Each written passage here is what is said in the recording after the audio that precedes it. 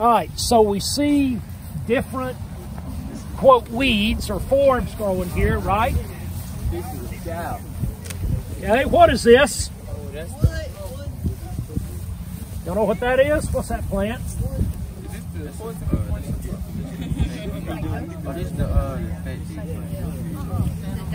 Okay, dog fennel.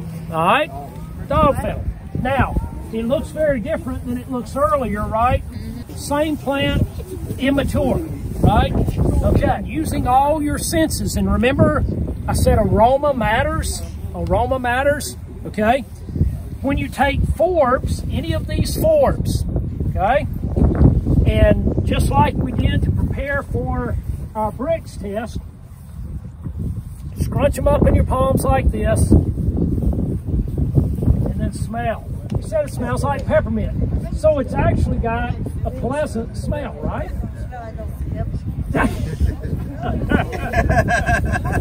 All right. Now, you can do the same thing with your grasses, okay, and smell them. Now, grasses and clovers, legumes, things like that will have sort of a mild, sugary aroma, sweet, okay? Grasses and clovers will have a mild, sugary, or sweet aroma to them. And this actually gives you, once you really tune your nose in, this will match up with what your refractometer is telling you, okay? So the more aromatic it is, the higher the bricks. Just like the peaches and tomatoes in the store. The more aromatic they are, the higher the bricks, okay? So aroma and nutrient density, mineral content, is linked hand in hand.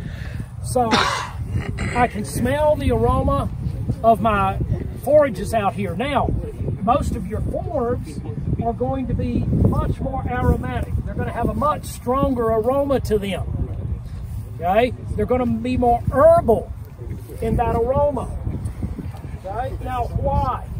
Anybody know? I gave you a strong clue this morning in my talk. Why would these have a much stronger aroma to them versus grasses and legumes? Well, but specifically what? Secondary and tertiary. Okay, there you go. The secondary and tertiary ones, okay?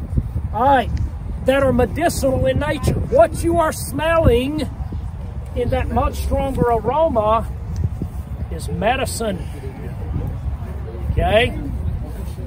Medicinal compounds. And again, it's very pleasant, but much, much stronger. Now, I'll tell you a funny story here about this, okay? Remember I told you we sell to a lot of chefs, right? So we have chefs come out and do farm tours on our farms all the time, and we do that. What we're doing with you today, we do this exact same thing with our chefs so that they can understand why they need to buy from us. That's important, telling your story and building that foundation so they can tell the story to their patrons, right?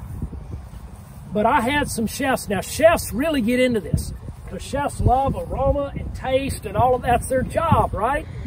So we had some chefs out there, and they'll graze. They'll go to our pastures and graze. They won't just smell. They'll put it in their mouth and eat, right?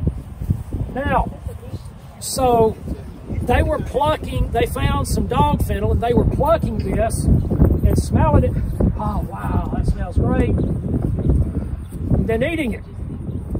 So they put this in their mouth and started chewing on it, and they went, oh my God, that is fantastic.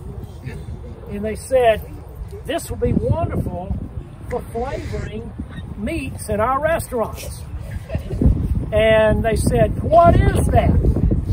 So instead of saying dog fennel, I didn't want to give them a name that might be off-putting. I just said, well, this is fennel, you know? Wow. They said, can we buy that? And I said, yeah, $20 a pound. Okay? So folks, you have no clue what you can sell from your farm, okay? See, you're really getting good when you can sell weeds, right? To chefs. Our livestock now will eat it at any stage until it gets just totally mature in brown, okay? But as long as there's still green in it, they will eat it. And thistle, what they'll do is our cows especially, they'll grab the whole thistle plant sideways, they'll take their tongue, they'll turn their head like this, take that tongue, wrap it around the plant, yank the whole plant up, okay? And you'll see the thistle plant hanging out of their mouth like this, and they'll just keep taking that tongue and pulling it into their mouth and chewing it all up. Pay attention to all of these different types of things. You know, we got some nettle here, right?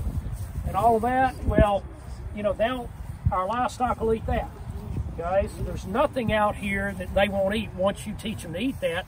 And